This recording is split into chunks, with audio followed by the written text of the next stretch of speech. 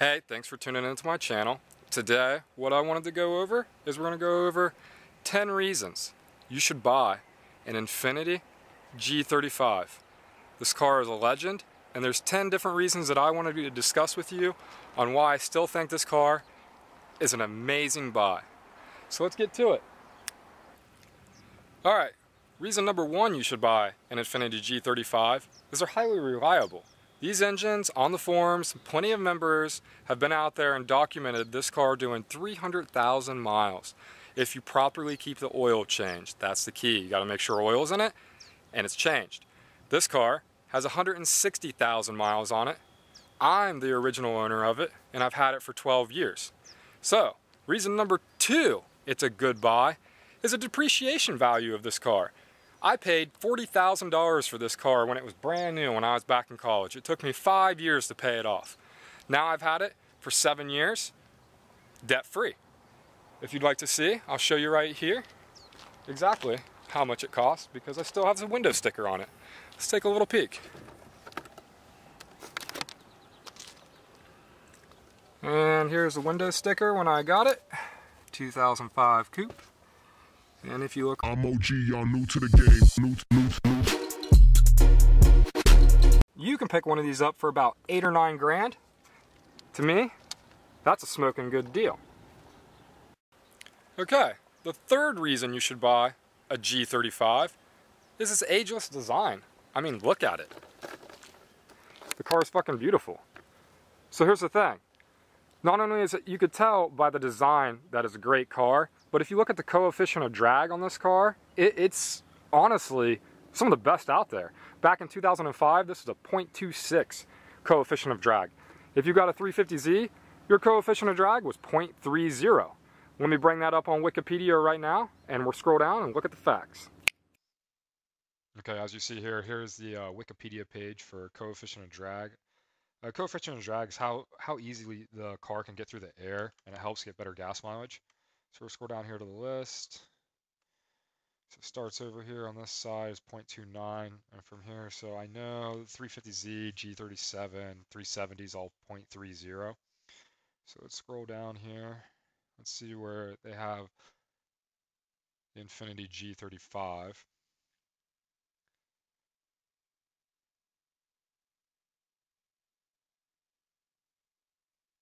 Okay, it's right here.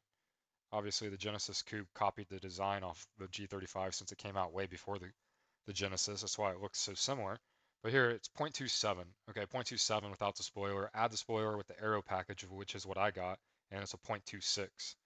So 0.26 is pretty good. You look over here on this side, on the left. Let's see. Let's go down, 0.34. Acura RSX is 0.33.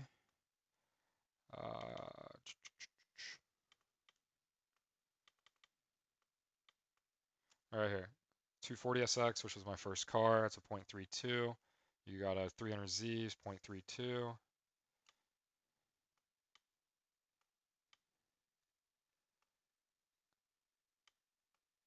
Right here it is.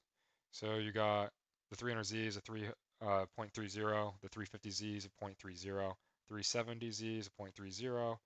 So as you can tell, just if it's getting a better coefficient of drag, must mean it's a better design. So I think that plays a factor in the looks also. Okay, and that's that list. So back to the coefficient of drag. A lot of people don't like what they call the ironing board spoiler. Well, if you had a regular G without that spoiler, your coefficient of drag is a 0.28 or 0.29, I believe. By adding the spoiler, it brought it down to a 0.26. Not only that, see here, also I think what would help is if we can get under here, is I have an aluminum under tray versus a rubber one, so it doesn't really flap in the wind. And you can see that puppy right there. There's my radar detector. Okay, the fourth reason, number 4, the reason you should buy a G35 is the power windows. Oh, I know what you're thinking out there. Oh, you've seen reviews, the power windows suck. Well, yeah, they suck if you're a second owner and you don't know what the fuck you're doing. So, power windows. They come with a lifetime warranty if you buy them from O'Reilly's. Yeah, they're 150 bucks, but you only have to replace them. Whenever you replace them, it's completely free. So, that's what I like about the G35 is its power windows. You don't have to replace it. Let's see here. The OEM ones, I actually did a test. I put an OEM window motor on the left or the driver's side door, and then I put one with a lifetime warranty from O'Reilly's in the passenger side door when they went out. So what I wanted to do is I wanted to see, does the OEM part actually last longer than the O'Reilly's part, which comes with a lifetime warranty. Nissan or Infiniti doesn't give a lifetime warranty at all on their window motor. So if it goes out in 2 years, you got to buy a brand new one on you. With O'Reilly's, if it goes out, you come in and they give you a new one for free as long as you own the car. So my OEM one went out in about 4 years, and this O'Reilly's one's been lasting about 7 years. So I already went ahead and replaced the driver's side door with an O'Reilly's window motor because it'll be free when it goes out again. So I don't really give a shit. It's pretty easy to repair. And I mean, there's videos out there online on YouTube how to do it, which makes it pretty simple. So a little trick just to show you how I appreciate the windows is if you hold this unlock button down, both your windows will roll down.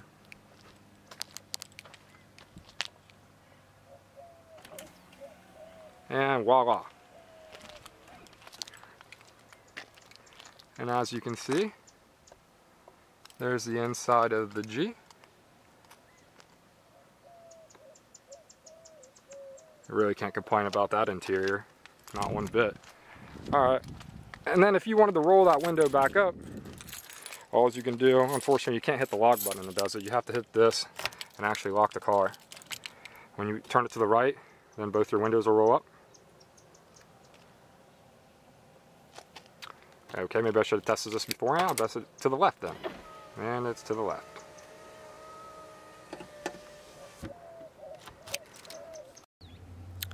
Okay, reason number 5 you should buy an Infiniti G35. Actually, this is my number 1 reason, is the sound.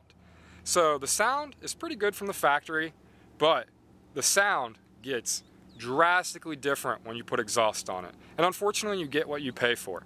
So I had an NVIDIA Gemini exhaust with resonated test pipes. I thought it sounded pretty good. It did sound pretty good. I'm not saying those exhaust systems don't sound good. What I'm trying to say is this car is the only car I know of where you can make the exhaust go exotic. And how you do that is with a company like this, Motordyne. So I know what you're thinking. Yeah, I've heard of Motordyne. I've heard of their exhaust. And it is very expensive. It's $2 grand. So that doesn't include the art pipes. That's just a Shockwave. The art pipes are another 600. Look at it this way. Nissan GTR, Army Tricks, very popular exhaust. You know how much it cost? $7 grand.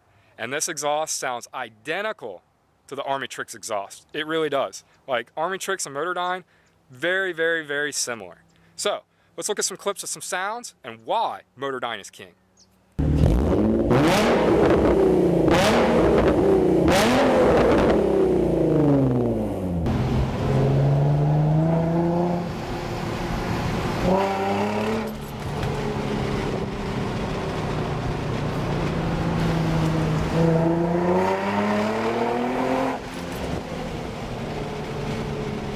That's violent. Well, Motordyne, she don't want to play around.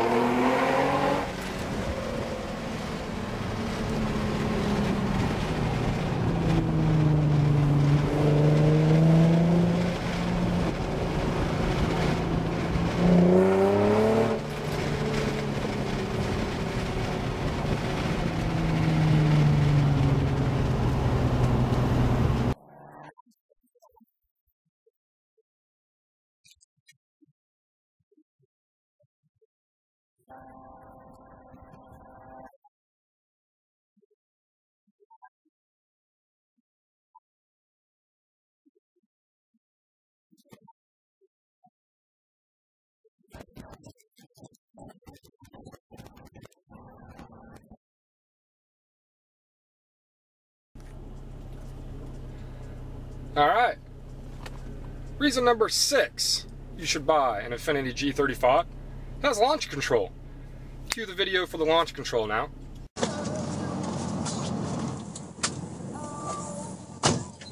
Alright, I got my car tuned and I'm able to do a launch control where it holds the RPMs 4,000, and then as soon as I release the cruise control button and the clutch at the same time, as it will launch me. So how we engage it is we hold down on this, press cancel twice, brings me to the launch control map.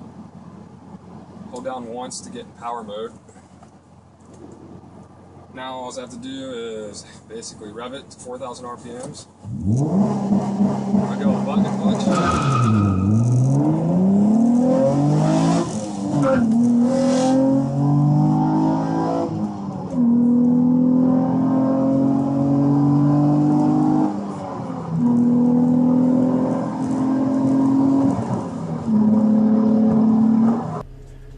Alright, reason number 5 there, 1, 2, that makes it 7, is the interior.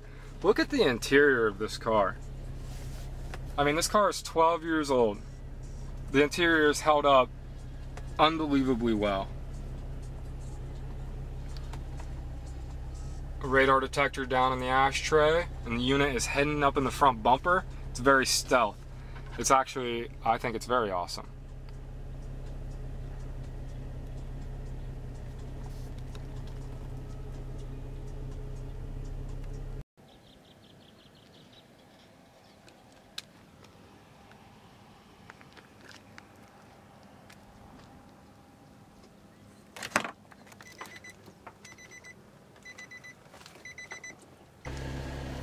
Like, look at the stitching on the steering wheel. Look at that. Look how good that orange stitching still looks.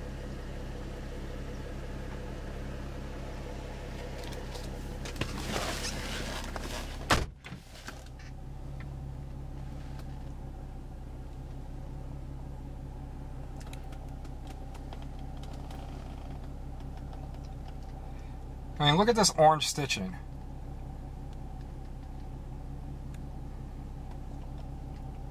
See, if you got the 6 speeds, they came with the orange stitching. That was part of the sports package.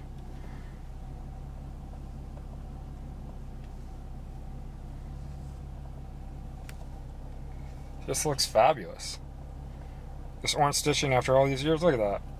That's why I don't want to upgrade the wheel to a carbon fiber wheel. I still like more orange stitching. I think it looks good. Alright, number 8 on the list is the suspension. As I try to get a picture of it here, as you can see, I've upgraded the suspension. So on a 350Z, they come with stiffer springs than a G35. The shocks are the exact same from Monroe, or not Monroe. I can't remember the name of it, but there's a name that everybody uses that comes from the OEM, McPherson struts. That's what it is. So G35s, 350Zs have McPherson struts. The only difference between a 350Z and a G35 is the spring rates. The spring rates on a 350Z are stiffer.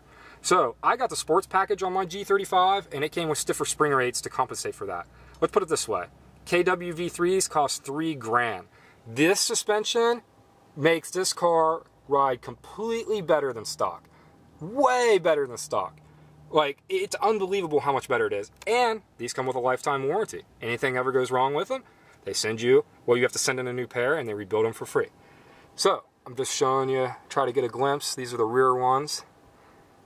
And the reason the rear doesn't have an actual coilover spring is they went with the regular OEM springs is for comfort. So don't get me wrong, these coilovers, you can adjust compression and rebound on them to make them comfortable, or you can make them very stiff for if you're taking them to the track. This was like one of the last mods I did on the car. I've been very, very, very happy with it, and I have a video on my channel if you want to see that install.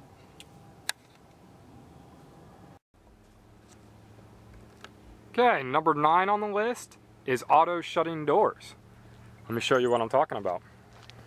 So the doors on the G35 are extremely long.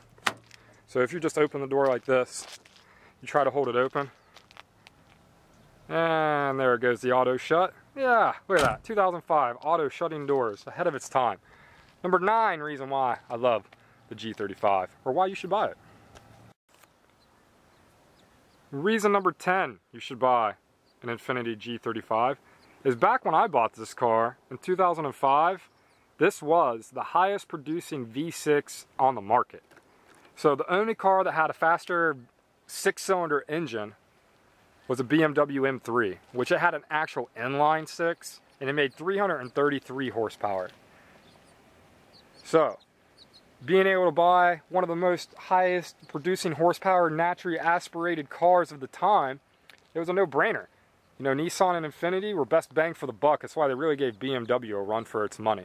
I know, today in 2017, 300 horsepower isn't that much. That's what this car came with back in 2005.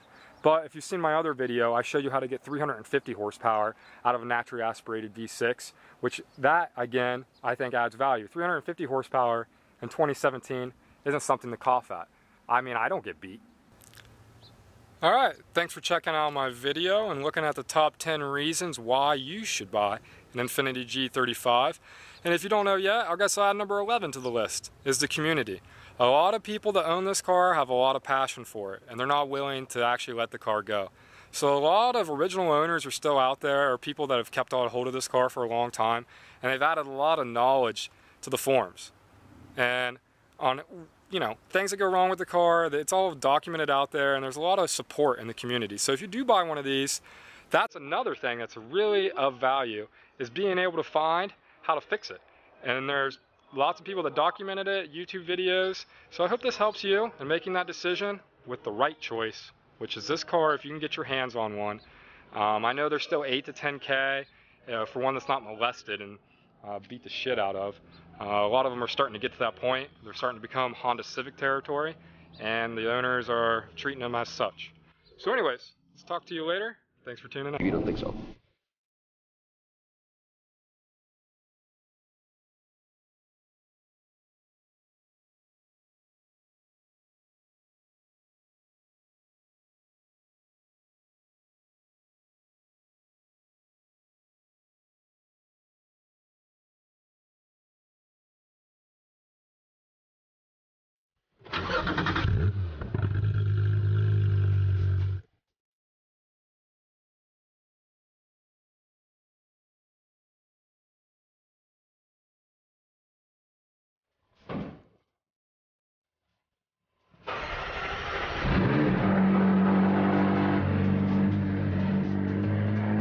You don't think so?